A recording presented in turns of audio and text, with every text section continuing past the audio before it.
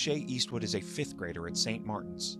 While he's only been playing basketball for a little over a year, his love of the game has come on strong. It's just a really fun sport. I love touching the ball, I love scoring, and I also love blocking shots, passing the ball. It's all super fun. I can't even get him to stop playing, ever. He does this all day in the house, bouncing around. He just picked up the ball one day and just didn't look back. O'Shea has continued to grow as a player in the Catholic Youth Organization, or CYO, coached by his father, Paul Eastwood.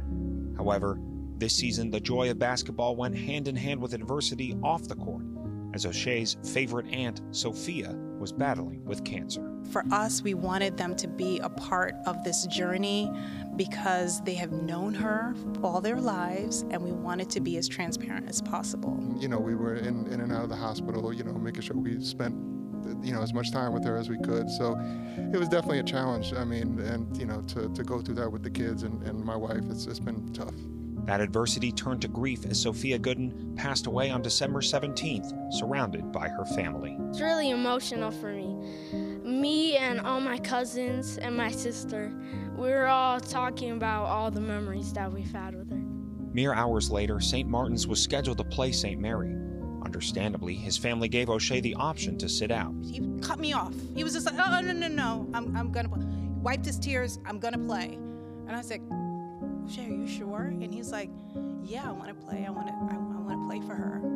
And that brought tears to my eyes. I really just wanted to make her proud, and I knew everybody else would also be proud of me.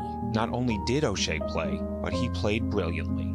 As time was winding down, Eastwood sunk a clutch shot to force overtime. It was amazing, you know, like to see the courage that he displayed going out there, having just dealt with that just hours before, was unbelievable.